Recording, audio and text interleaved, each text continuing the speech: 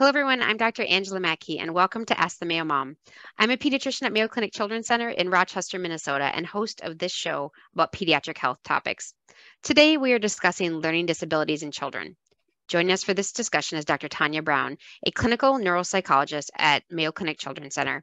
She is the chair of the Neurocognitive Disorders Division within the Department of Psychiatry and Psychology at Mayo Clinic. Remember, if you're listening live, we want to hear from you today, especially about our topic, learning disabilities. So do your best we'll do our best to try to answer your questions live today. Dr. Brown, thank you so much for joining me. I'm stumbling through my words today. Maybe I do need some neurocognitive examination. No worries. Nowhere we can help you with that. Okay. Sounds good. Learning disabilities are a really important topic, so I'm glad we're going to shed light on them. I feel like there's even amongst like pediatricians, I feel like we still don't have a great understanding about how we should be picking up and screening children for learning disabilities. So let's dive into the topic today. Can you help to define for us what are learning disabilities? Absolutely. Well, I can try. I mean, there's a federal definition, which I'm actually going to read because I think it's important and it guides each of the states as well. Oh, okay. Where they call it a disorder and where one or more of the basic psychological processes involved in understanding or using spoken, written language. It's an imperfect ability to listen, think, speak, read, write, spell, or do mathematical calculations, including conditions such as perceptual disabilities, minimal brain dysfunction, dyslexia, and dysgraphia. And so it's interesting because a lot of those terms that they put in the definition, the federal definition, and on the state website are things that we often feel like parents come to us and say, the schools won't help me with dyslexia, for example. Mm-hmm. So they throw in medical terminology there.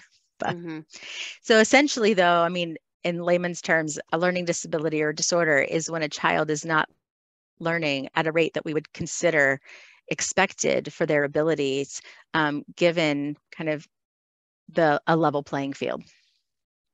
Do we know what causes that difference in their abilities to process this information and learn things? Lots of things, of course, like most of the psychological or cognitive issues, they can absolutely be related to a child's medical condition. So genetic or biological aberration of development. So something that just throws development off. They're often genetically linked. So frequently we'll do a lot of questioning of folks to see, is there a history of learning disorder in your family history? Children with speech and language disorders, I find often have increased incidence of like reading disorders or written language disorders, those things that are affected by speech and language development. And so there are lots of kind of cognitive issues that can lead to learning problems, like speech leading to a reading disorder, for example, or language leading to a reading disorder. But they're multiply determined, I suspect. Okay. Now, are they frequent? I mean, I feel like as a parent of a child, if you are a parent of a child who has a learning disability, they feel common to you. But how common are they in the general pediatric population? Yeah. So there are, I pulled a little data on this one as well, but so because, I'm a psychologist, but so 7.2 million children between the ages of 3 and 21 receive special education services in our country. And a majority of those, probably around 30%, are getting services for specific learning disability. So they're the majority of the children receiving special education in our public school districts are those with learning disorders. The exact prevalence, I'll be honest, I'm not entirely sure. Right. And I assume a lot of kids probably go undiagnosed without having the specific label or title added to their struggles with learning. So absolutely. Okay. So I think the better question is, as a parent, I mean, what would be some signs that your child may have a learning disability or difference in the way that they're processing and learning this information? Sure.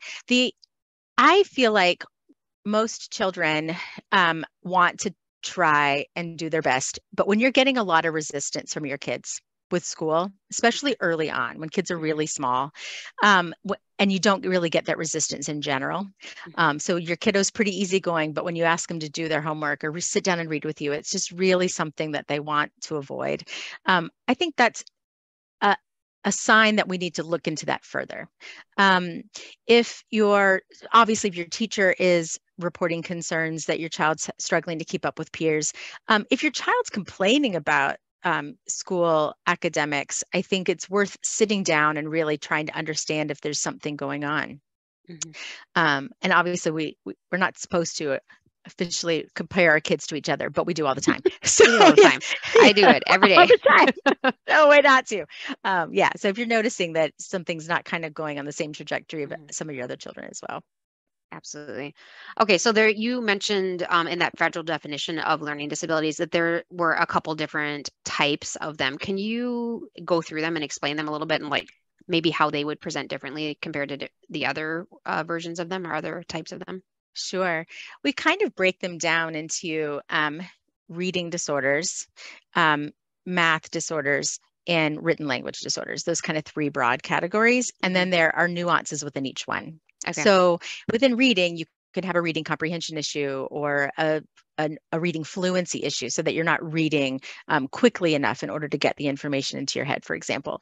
Written language disorders are things truly like spelling, which there are less resources delivered through the special education districts I'm noticing for spelling these days, purely spelling disorders.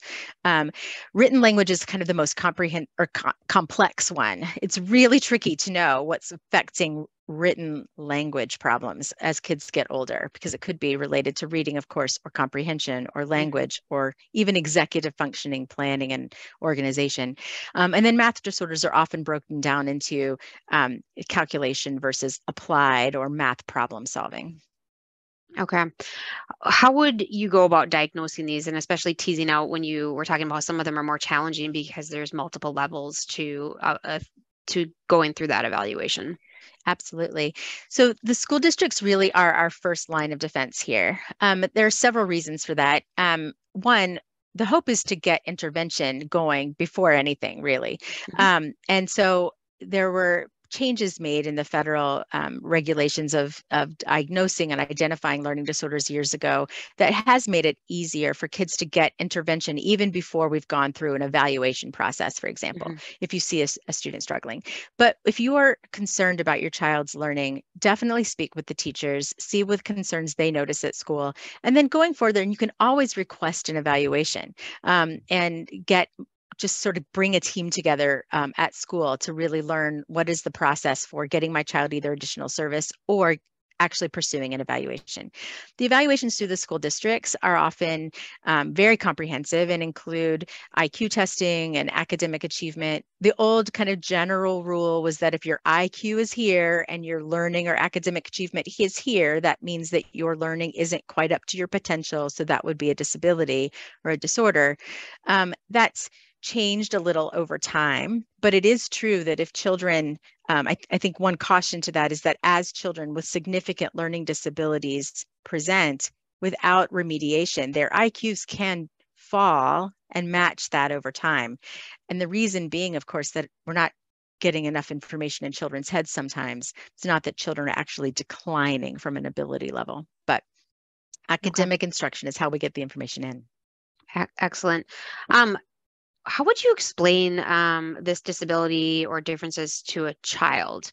Because I think that is probably something that a lot of parents face as they're going through this with their child, because I think the child already knows that they are struggling in school, and how do you present it in a way that doesn't affect their self-esteem or their identity? Sure. I find that many times, especially really good parents, are in there trying to almost make kids feel like they're not different, even though things might be a challenge. So really important for me, for parents to know it's okay to acknowledge when things are a challenge for your child. So if a child says, I'm just bad at reading, it's okay to say, I know it's hard. It's just harder. And we're going to get you some you're going to get you some resource for that. So you don't have to say, yep, it's awful, and then leave it alone. But which sometimes I feel like doing with my own children. But you do say, yes, this is hard for you. It's harder for you. I get it. And so let's get you some assistance with that. And so I think just saying it like it is, and that this is, we all do have strengths and weaknesses. And so reading is not an area of strength. We'll again kind of work toward that and work on it with you. But I think just simply acknowledging that some people have learning strengths and weaknesses. I really like that strategy because I do sometimes encounter families that really don't want us to bring up anything in front of their child that talks about their child having any differences and stuff like that. But the kids know that there's something going on, and I think it creates more fear and anxiety for them if we're not actually talking about what we're doing and how we're helping. So I really like that approach. Yeah, and even if parents don't know how to help, right? Yeah. You can still reassure that we're going to find the Yeah. resources that we can. Yeah, absolutely. It's a great time as a parent to admit that you don't know what's going to happen, right? That's right. But I'm going to try, and I'm going to be your advocate, and I'm going to be here to help you and support you and be in your corner. So, yeah. Absolutely. So if school testing isn't an option, like you mentioned, dyslexia sometimes not something that's necessarily part of the evaluation in school districts. How can parents find testing and find supports to help their child to make up for the struggles that they are having with learning? Yes. So dyslexia itself, I call that one out because we get a lot of questions about that one, is a medical term for developmental reading disorder. And so really dyslexia, that term doesn't necessarily get used by schools. It's a medical diagnosis, but developmental reading disorders absolutely are assessed through the school district and well, they're assessed well there.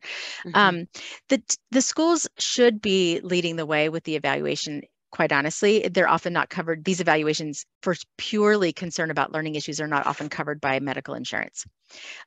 When they do, however, become covered are when there's a concern about potential attention deficit hyperactivity disorder or some other type of processing issue that isn't purely academic, that's affecting academics. And so then at that point, it becomes a differential or, and that's when medical insurances can kick in. So if you've had an evaluation through school, for example, and resources, but the child's still not making progress, beautiful time to reach out to the medical community and see if we can do a more thorough or at least broader evaluation of other things that could be going on for the child.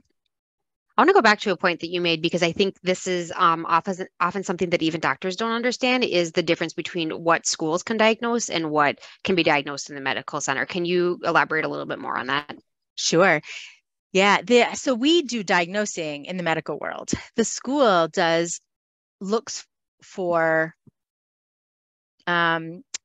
behaviors essentially that can be that are meet criteria for categorization for service. So they're looking for qualifications. And there's several specific categorizations that children can qualify for special education services. And that's really their job. So if we do an evaluation on the outside and we say this child meets criteria for a learning disorder in any area, we still will want and need the school to do their own evaluation process. They may use our test data, but they will broaden it out in the areas they need. They'll do observations. They launch an evaluation in order to determine the qualification. This happens a lot with reading disorder and dyslexia, for example, again, with the medical disorder versus a specific learning issue. Also happens with autism. There's an autism categorization in the school district, autism medical diagnosis on the outside. The process to evaluate those is often similar, which is why it gets confusing. But agree. My sister is a school psychologist, and I feel like she's always educating me on the process, which I very much agree or appreciate because I do think it gets confusing. And if I'm confused as a pediatrician, I assume it gets confusing for my patients sometimes as well. So definitely. Okay, so if your child is diagnosed with some type of learning disability, what can we do to help support that child? What are the evidence-based interventions? Sure. So there are, the schools do a beautiful job integrating these types of things, but there are some outside resources. For example, here in Rochester, we have the Reading Center and other private tutors that are using methods such as Orton Gillingham, which is old and longstanding and still very effective, and Linda Mood Bell. There are these types of programs that really do target the phonics or the kind of understanding of the letter sounds and how they relate to the written letters, and are kind of multisensory based. So there are some outside resources for that in addition to supplementing at school. There are also places for math as well. Places like some other kinds of things like Huntington and Sylvan and those kinds of things can be helpful as well. I think it just is really important for parents to know what they're expecting out of those remediation of a learning disorder versus kind of additional study skills assistance or rehearsal of information. But the primary interventions really are done mostly well through the school districts. It can just sometimes be helpful to get a little bit additional instruction in that outside. Yeah, but the one thing to keep in mind is how expensive that can be for families.